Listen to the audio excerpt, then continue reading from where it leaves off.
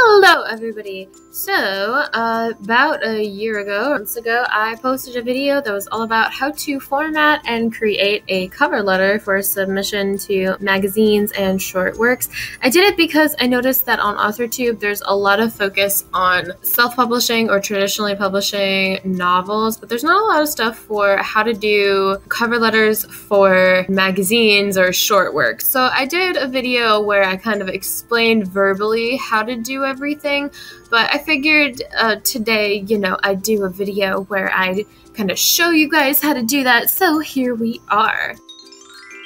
We are working in good old Google Docs right here. Calling this just a fiction cover letter, super creative. And this is just a template I've made. I have highlighted all the parts that you will have to fill in yourself because this is obviously just a template. So I think I said in my video basics of what you're gonna need. So it is a lot like a query letter where you start with Dear Publisher, and obviously you're gonna put the publisher's name, whatever they may be.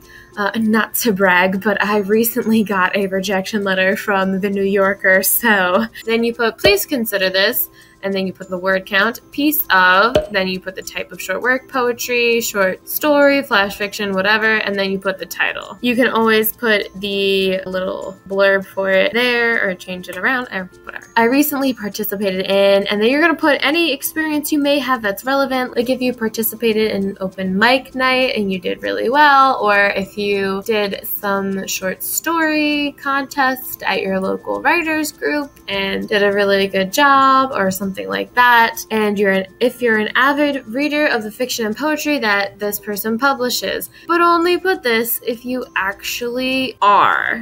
Anyway, so then after you write all that stuff about yourself, then you are going to put the title of your work and then a brief explanation of it, inspired by blah blah blah blah blah. So this is just the example part, and then you're going to put at the end if this is a simultaneous submission or not. So simultaneous submission just means that you are submitting this at to other places at the same time, and you have to notify them if the piece is accepted elsewhere, because that would be super awkward if your piece gets published in the New England Poetry Journal and then the New Yorker also tries to publish it and they both find out about it. So obviously you want to notify them if piece is accepted elsewhere. Then you want to say thank you for your consideration, kindest regards, and then put your name. So this cover letter is only really applicable if you're just doing submissions. I found this out the hard way. If you're doing a contest, obviously go with their submission guidelines, because the last thing you want is to get disqualified from the contest or get a very passive-aggressive or harshly worded response from the contest holders about how you didn't follow their submission guidelines.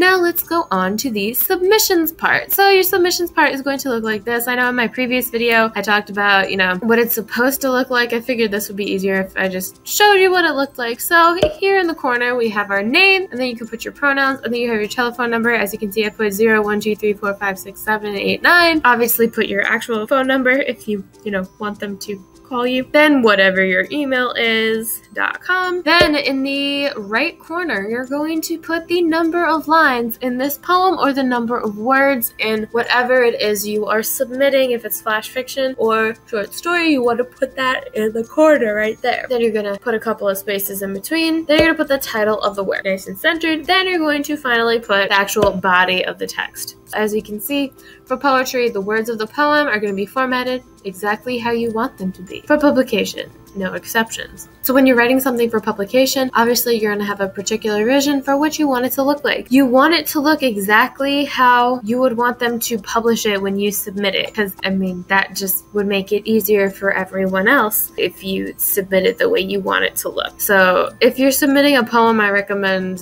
submitting it as a PDF, especially because sometimes formatting gets weird with Microsoft Word. There you go. That's it for today. I hope you enjoyed this video on submission cover letters for short works to magazines and literary journals. Enjoy!